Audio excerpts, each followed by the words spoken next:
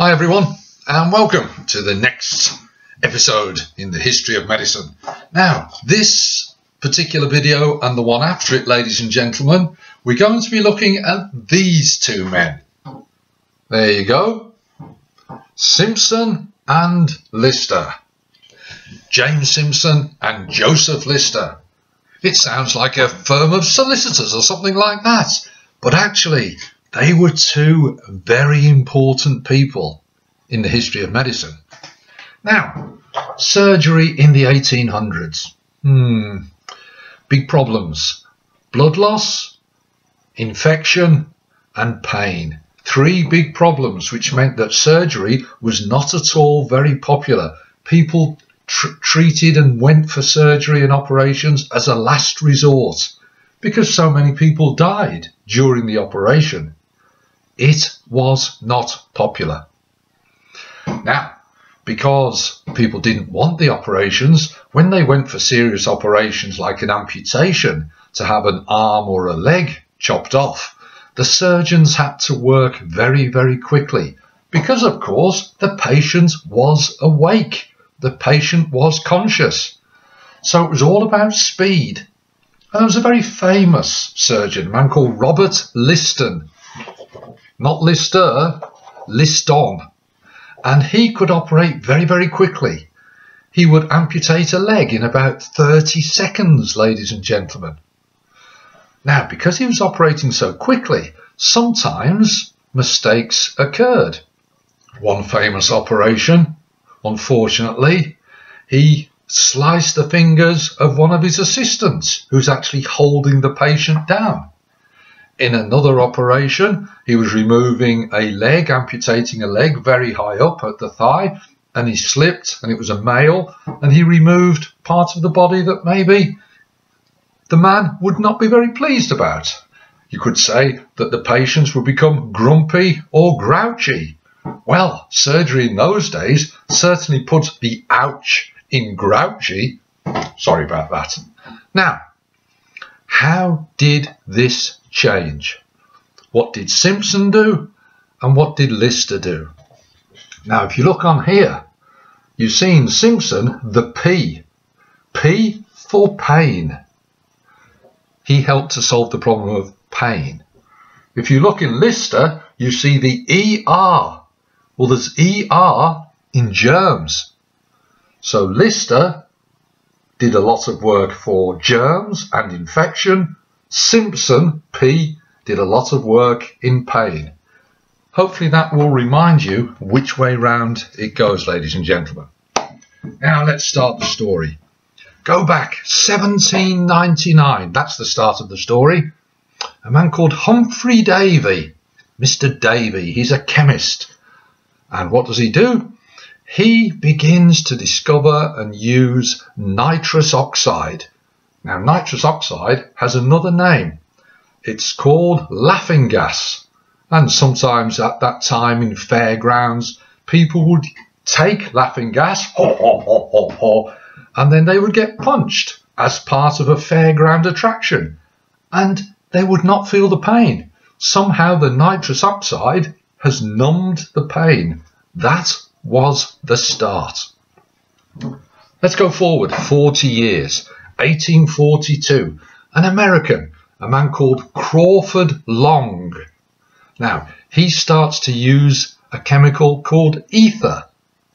Now, it did have some success, but unfortunately, Long did not write his results down. He didn't do an official report, so therefore people ignored his work.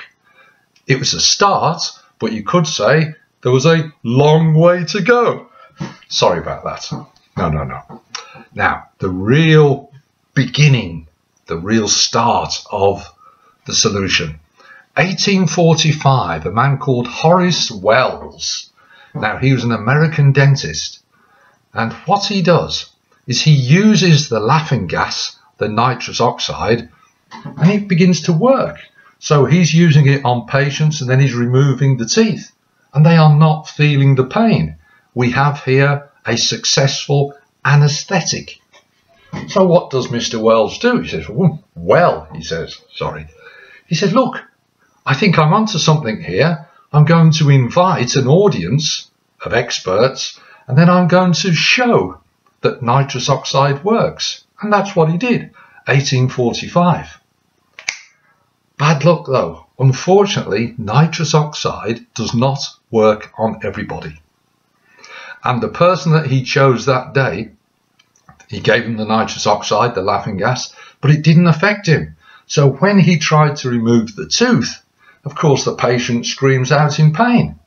Well, what would the audience do? Oh, nitrous oxide doesn't work. And very famously, one of them shouted, "Humbug," which was sort of an old-fashioned word for rubbish.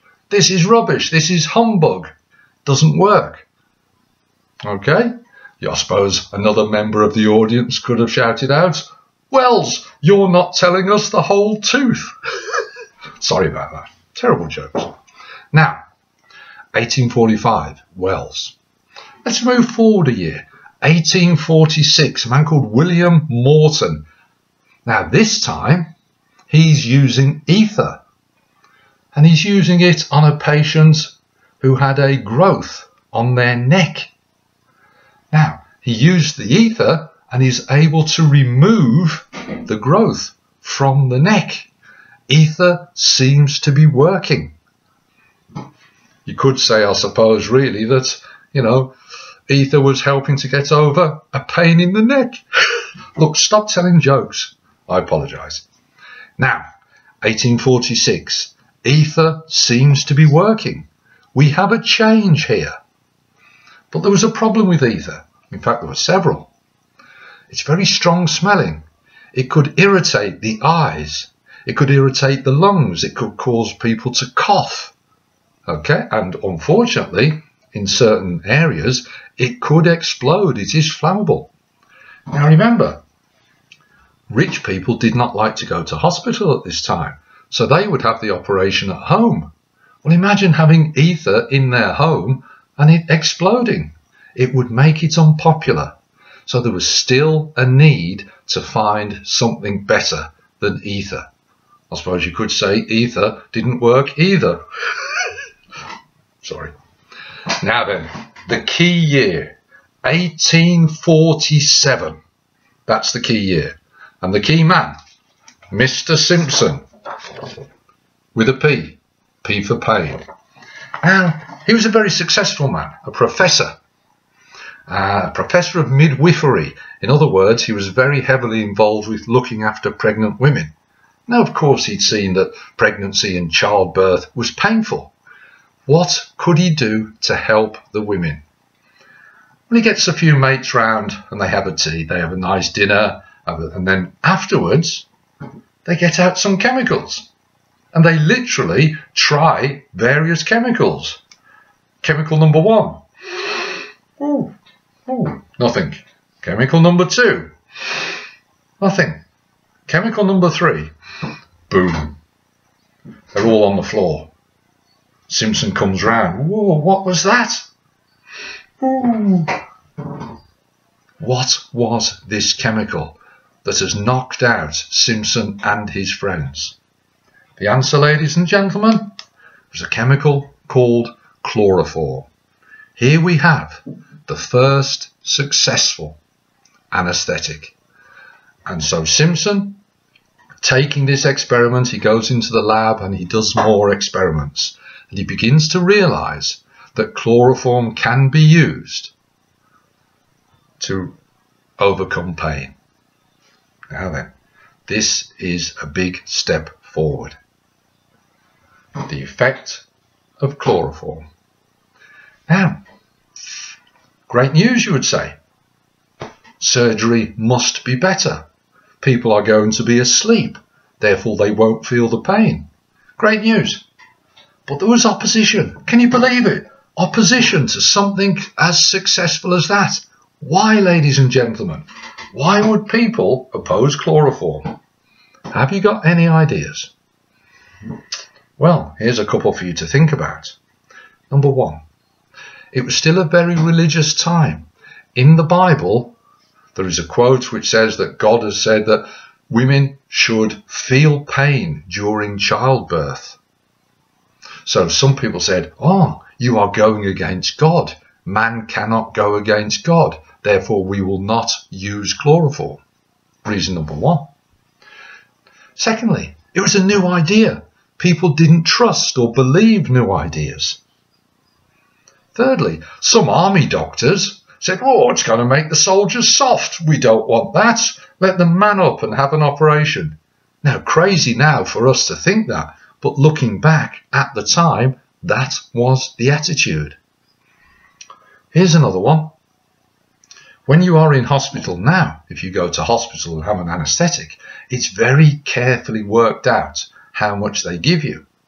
It's a profession now, people called anaesthetists, and it's very well regulated. Back then in the early days, people didn't know, and unfortunately there were problems. One girl, 15-year-old, a girl called Hannah Greener, went into hospital because she had an infected toenail. That was a minor operation, but unfortunately she became the first person to die because she was given too much chloroform. So when people start to die, then they'll say, whoa, we're not having chloroform. So there was opposition. Eventually the opposition was overcome and people got over it. Two factors here. 1848, a man called Dr. John Snow invented an inhaler so that you could have the correct amount. Dr. Snow, have we heard of him before, I wonder? Anyone remember? Cholera, Broad Street, the pump in the street, yes, well remembered. So Dr. John Snow begins to sort out the problem of chloroform. And in 1853, Queen Victoria, during the birth of her 8th child, she was given chloroform. And of course, many doctors said, well, if it's okay for the Queen, we will use it. So chloroform gradually begins to be accepted as we moved into the 1850s. So you could say, great news. Pain has been solved. Big tick. Surgery must improve. Hooray! But no. Sadly not, ladies and gentlemen. As we moved on from 1847, 1850s, 1860s, the death rate in surgery actually increased. Why would that be? People are not dying from pain and the shock anymore. So why are more people dying? Have you got any ideas? Have a think. Why? Why are more people dying? Well, here's a few answers. The surgeons saying, look, the patient's asleep. I can now attempt more difficult, internal, complex, longer surgery because I can go deep inside the body because the patient's asleep. Okay, you might say. But, and it's a big but, they still hadn't sorted out germs and infection. Remember, before 1861, Louis Pasteur germ theory.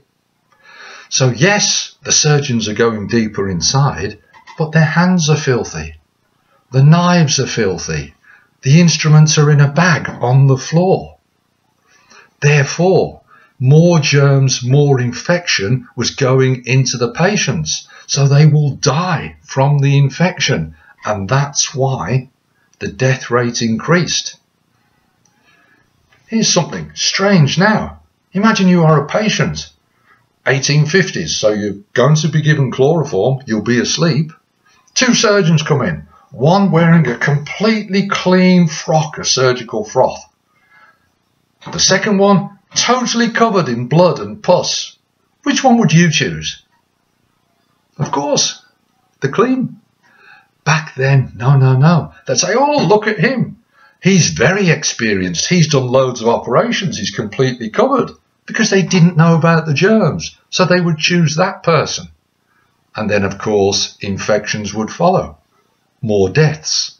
So the period after the discovery of chloroform, actually the death rate went up.